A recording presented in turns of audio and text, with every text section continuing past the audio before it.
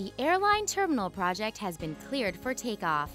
The second phase of construction is now underway adjacent to the existing historic airline terminal. The terminal site has been graded to approximately 30 inches above the adjacent aircraft ramp to place the terminal facility outside the 100-year floodplain.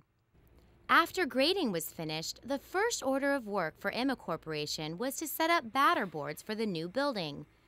These are horizontal boards that are attached level to stakes used to mark the corners of the building, as well as fastening for stretched strings to indicate foundation walls within the building footprint.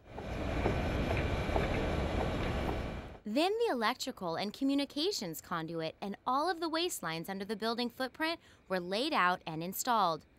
Once these utility lines were complete, about 80 footings ranging in size from 2.5 feet square to 10 feet square were then excavated, steel reinforcement was placed, and concrete was poured.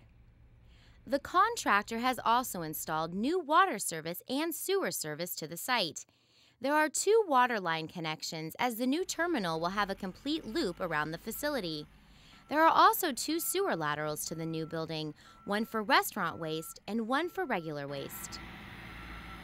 The 67,000 square foot airline terminal is expected to be complete in early 2011 and achieve LEED Silver certification for sustainable building.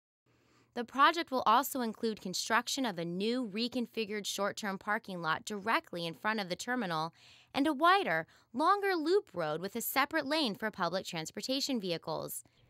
The historic portion of the existing 1942 terminal is scheduled to open in early 2012 following its relocation adjacent to the new terminal. The rehabilitated building will house offices for airport patrol and parking operation. Stay tuned in the months to come for more updates on the airline terminal's flight to the future.